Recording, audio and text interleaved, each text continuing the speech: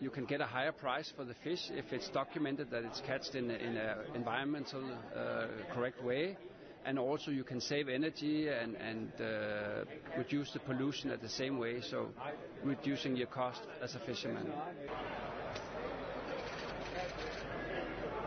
There are new materials, there are new ways of operating the trawl doors, which can be good. There are new ground gears which can reduce the impact on the bottom and so on.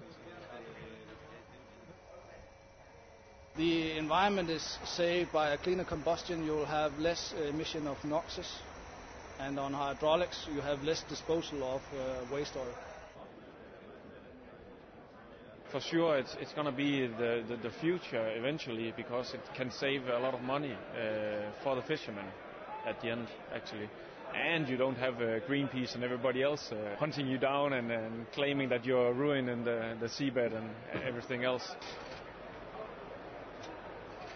What I learned today was WWF's hope that fishing can be profitable and sustainable is a reality, and that is being trialled today and working in Denmark.